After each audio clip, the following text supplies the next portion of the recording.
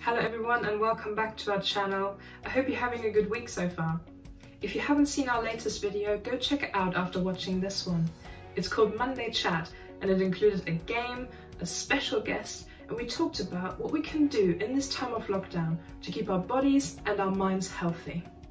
A big shout out goes to the Newton family and the Jones family for getting full points in the last game. Thumbs up to you guys, well done. And with no further ado, let's get on with today's video. Today is Thursday, which means it's time for me to share the next game idea with you guys.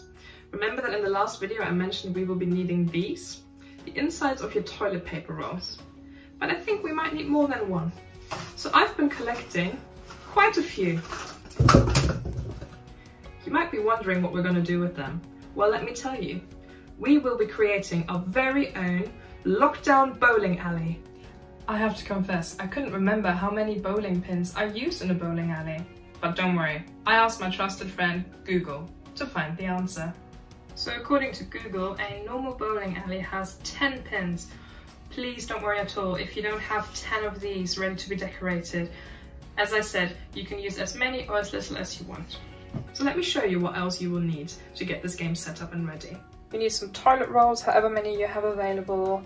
I used these pens to decorate them with, and then I used these sticky labels to create the scores on each of the toilet rolls, and I stuck them on with some sticky labels. And you will also need a ball. I forgot to say, you might need some glue as well. Hang on, I'll be back. Oh my goodness. Well, maybe not this much. Let's put this one back. Now, I'm sure you don't want to watch me decorate 10 of these, so let's fast forward to when I'm actually done.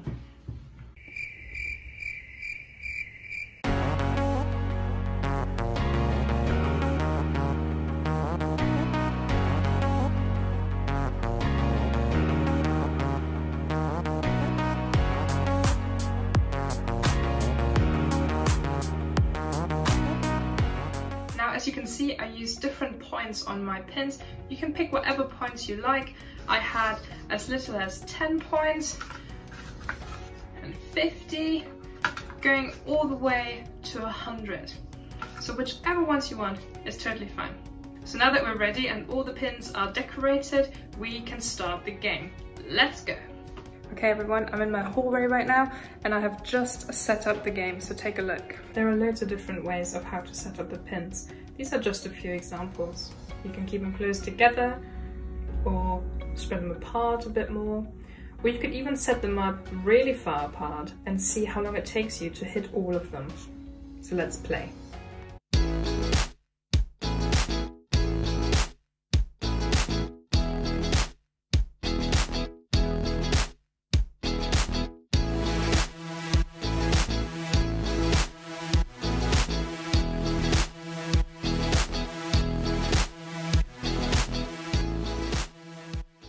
There you have it, lockdown bowling. Works perfectly and is loads of fun. Thank you very much for watching everyone. Give this video a like if you enjoyed today's game idea and comment down below what your highest score was. I hope you have a good weekend and we will see you back on Monday with our next Monday Chat video. Bye!